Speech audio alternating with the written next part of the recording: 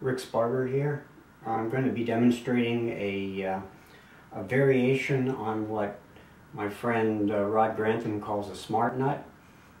I've made some changes to it and also made an article that explains how to make it. But here's one example. This is a half 13 thread, and its value comes when you need to thread onto a long rod. So here's a half 13 thread that I've got mounted in my vise, and I'll put a washer in, and if I were to use a standard nut, I could spin it on there, but it would take a very long time.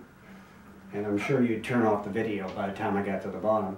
But with the with this angled half nut, I just put it on like that. It falls down, and then to lock it, I simply turn it about 3/4 of a turn, and then I can put a wrench on it and tighten it down some more. Certainly, it's going to strip out before one of these hold-down nuts do, but it's quite secure.